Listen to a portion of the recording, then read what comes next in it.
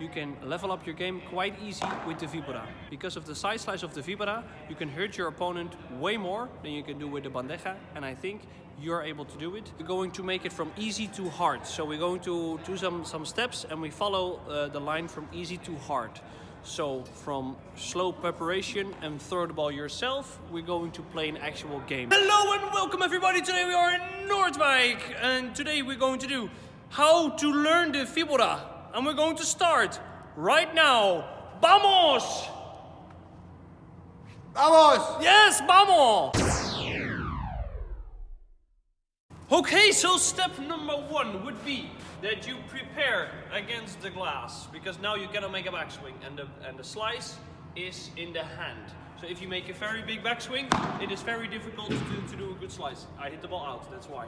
So if I'm here, I cannot make a backswing, and then I try from here to make a Vibora. Woo-hoo-hoo, that's good. Goed bal. This is the first step, that he's against the wall, so he can prepare like this.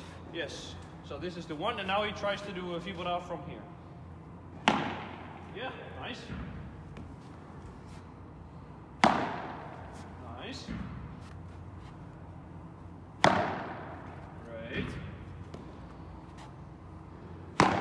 Very good. That was good.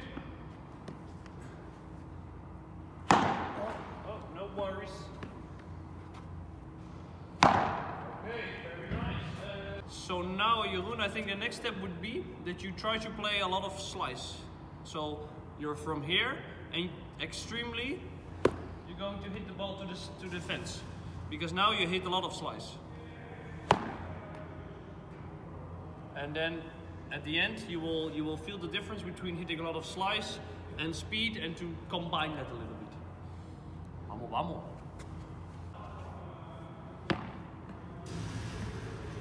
Yes, even more slice.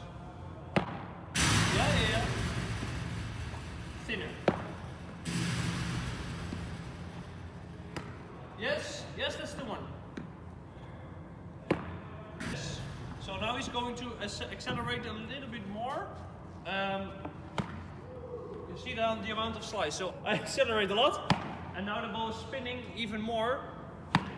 But all my racket speed is going into the slice of the ball.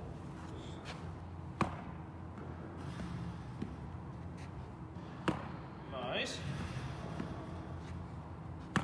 Great. One more.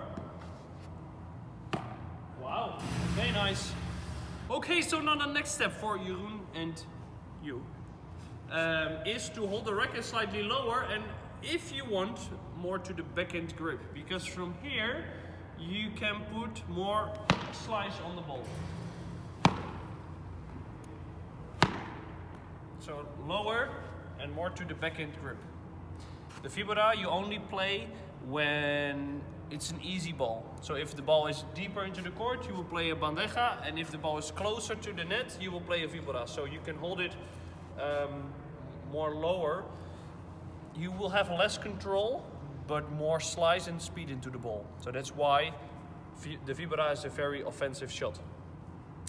Try it out. Nice. Nice. Nice, okay. If you can step forward a little bit, Jeroen, and now you try to hit the fence on the other side of the court.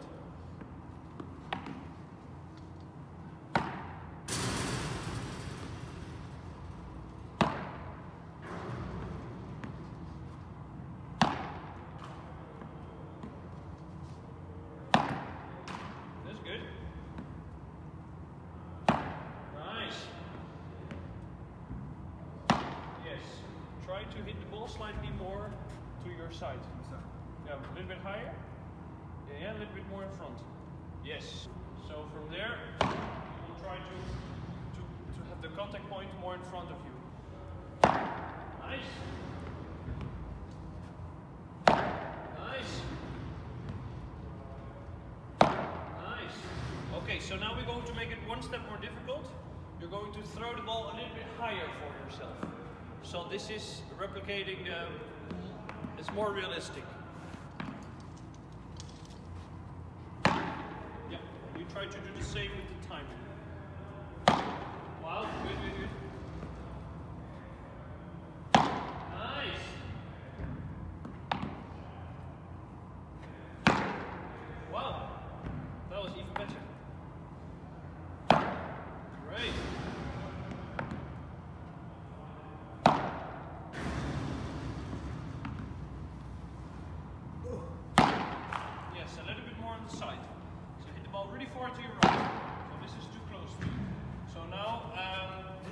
common mistakes. So this is maybe too close, and this is easier. So if you hit the ball too close to you, you probably hit the ball up a little bit too much. And if you're more there, you can try that the ball goes down more. So now we're going to do that. I'm going to be over there. I'm playing the ball to Jeroen, and Jeroen is going to play the Vibora. Because this is more realistic. So now we're going to try to do the small backswing. The amount of slice, we try to put that into the ball.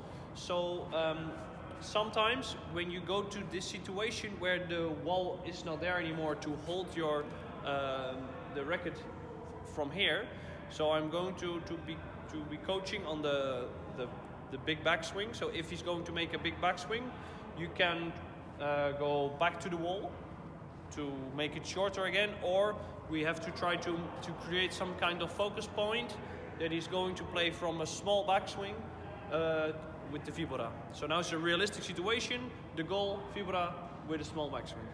Vamos! Vamos!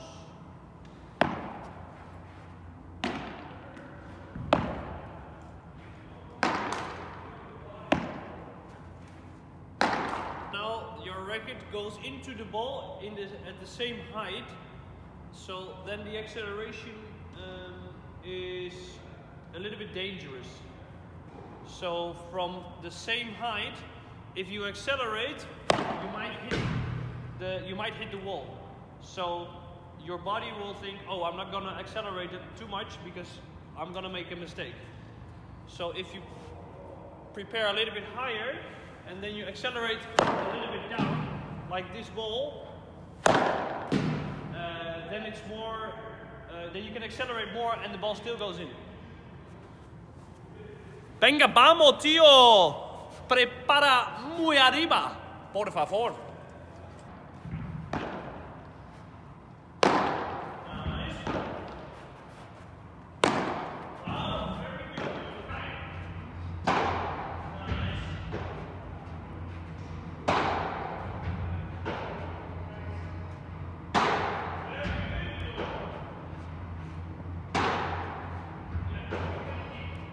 So now we're going to do 2 targets. I like to work with 2 targets because you have to adjust.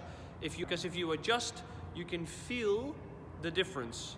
So if I play, let's say I give a tennis lesson and I want to do topspin lesson, I also do slice because the difference is there's a lot of difference. And I think you learn more if there is a difference. So that's why we have 2 targets. The cones or the tubes, slowly in the middle with the Vibora, and the bench. There were some comments about the Vibora to the middle. I think there can be a slow Vibora because if you play like a bandeja to the middle, if you play absolutely straight, the ball comes out the same way. So if I play the bandeja straight, the ball is easier to defend. If I play a lot of side slice, the ball will rebound to the side and then it's more difficult to defend. So even though you play exactly to the middle, the ball will rebound. So it's like the effect of 2 walls, that the ball, and it changes. That's where you can win some points. If you play cross courts, you're going to try to play deep underneath the bench. Because if you play deep cross courts to the back wall first from the left side, so from here to there, then the ball will stick to the side wall and it's very hard to defend because the ball will stick against the side wall. So we're going to try that out with Jeroen. Vamos, vamos!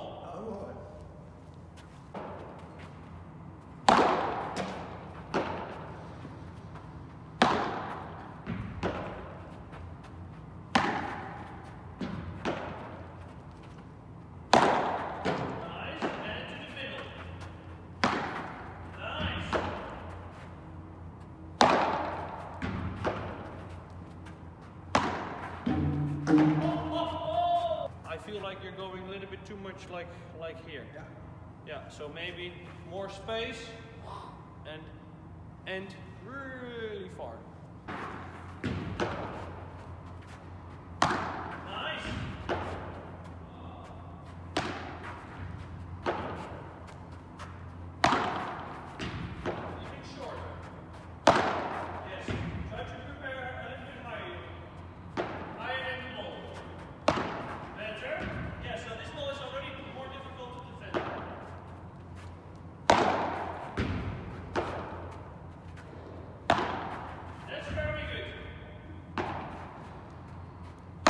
Nice. Try to hit the ball a little bit more to the side when you play through the middle, because now the ball is going through.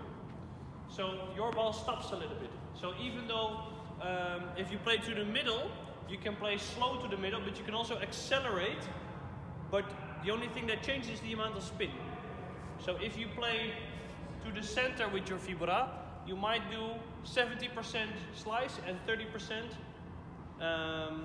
speed. And if you play to the cross courts, you might do 40 or 30% slice and 70% speed. So when you play cross court underneath the bench, you will do 70% speed and 30% slice, like this. If you play to the center, then it's the other way around. So then it will be, now the ball has a lot of slice, and that makes the ball go down. If you play slowly, the ball goes up against the wall. So try to do the acceleration into the slice of the ball. So if you play to the middle, hit the ball more thin, more past the ball, and you hit the ball more when you play cross courts. Do you still follow us on Twitter? Ball and more slice. Very nice. More speed. Yeah. More slice. Better. More speed.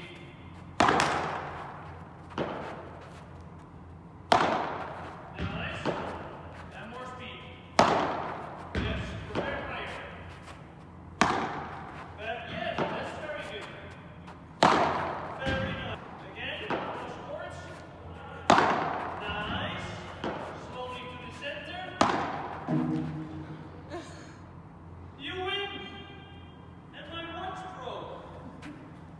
Hey, so now we're going to use a Chinese method, timing. Sorry. And now we do a volley and then a vibora. So you have to adjust a little bit more. So now Jeroen was at the same place the entire time, so then it's easier. And now we make it harder. So volley, I lure him forward. He has to volley the ball. So I'm going to make it difficult for him that he has to go and work hard to get that ball. And then I play a high ball, he plays a vibora. And then again until we do 500 balls in a row and Jeroen drops on the ground. Vamos! I'm ready for this. I'm going to ask Jeroen if he can play the volley to the middle, exactly to the, yeah? So this is the perfect ball. If it's slightly more on this side, it's not so good. And then the vibora you play underneath the bench. Vamos. Vamos. Nice.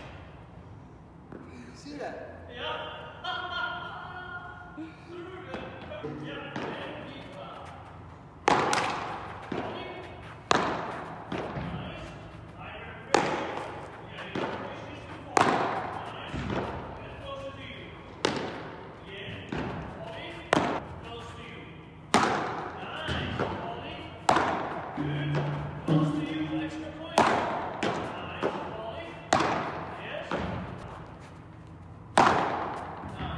What happens a little bit with your vibora now, Jeroen, is that you're taking it too far here. So then it's more of a circle. So I think it's better if you prepare more here. So try to go more from here, so the elbow is here. And then from there, you play your vibora. If you play it from here too much, you come around too much. Yes, so try to keep it closer to you, because the vibora is more in the hand than in the rotation.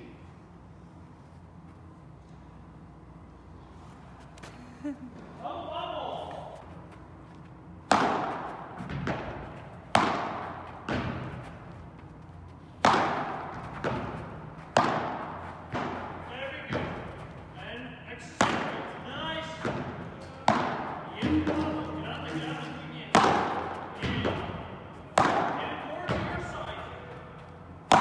Very good. Very nice. Yeah, well deal. Nice.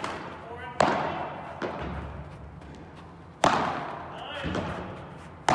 Very good. Yes, and we played a match. sticky day? No, again!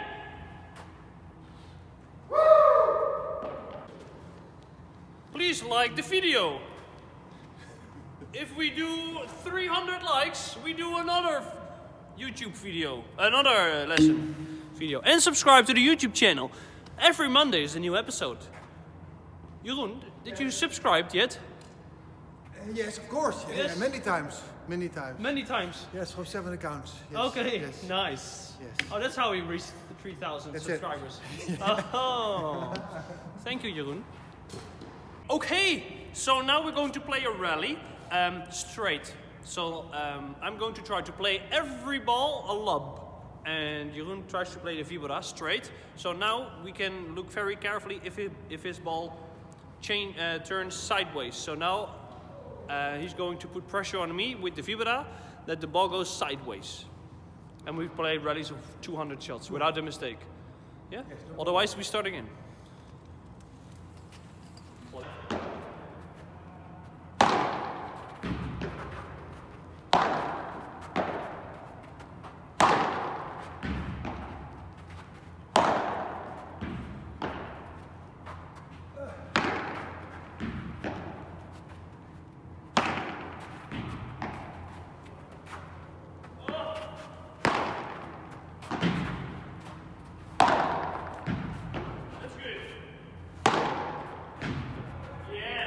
Okay, so the goal of Jeroen is going to be now that my contact point is lower than the net. Yeah, more slice. Yes. Now it's harder. Yeah, nice. Yes, deal. Yes.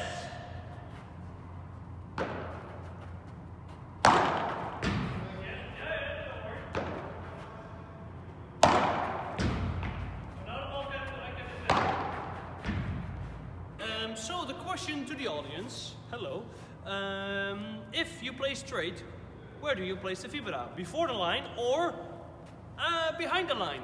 So I do a few now, try to get the ball lower than Jeroen to try to find a way to get Jeroen's ball lower.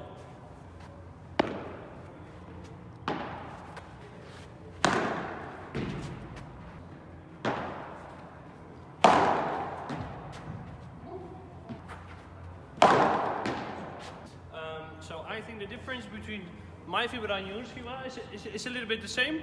The only thing I can say about Jeroen's Vibora is that maybe he comes on the top of the ball a little bit too much. And I'm going more on the side of the ball. So maybe your contact point, Jeroen, is 1 or 2 o'clock of the ball. And my contact point is on the side. So try to do 3 o'clock, then it would be even better.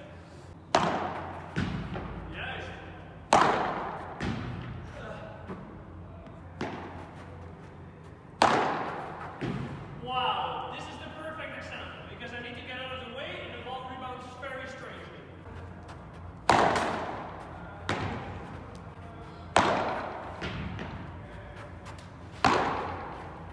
Perfect, that's the Vibora.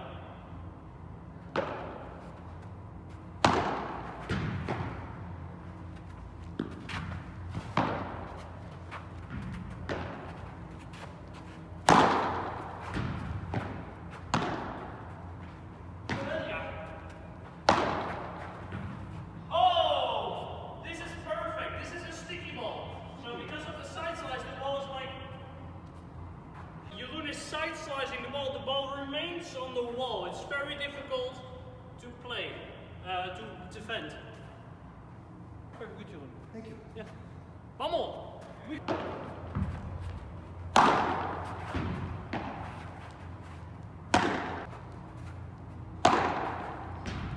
Again, very low. Perfect.